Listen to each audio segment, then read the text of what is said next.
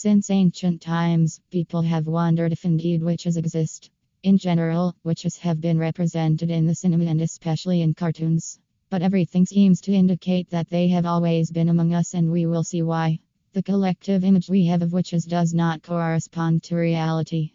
People who are classified as witches are those who work with spells and all kinds of black magic, but in everyday life, they look like any other woman or old woman.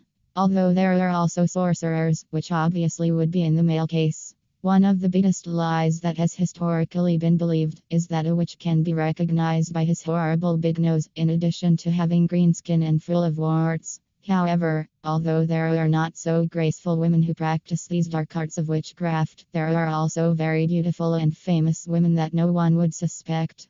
This is the case of Stacey DeMarco, the author of the book Witch in the Bedroom.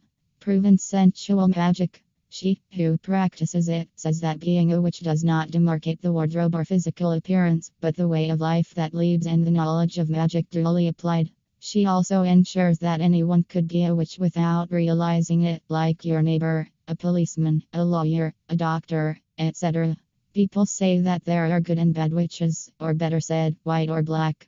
That depends on the quality of magic that is used and the intentions with which they are operated.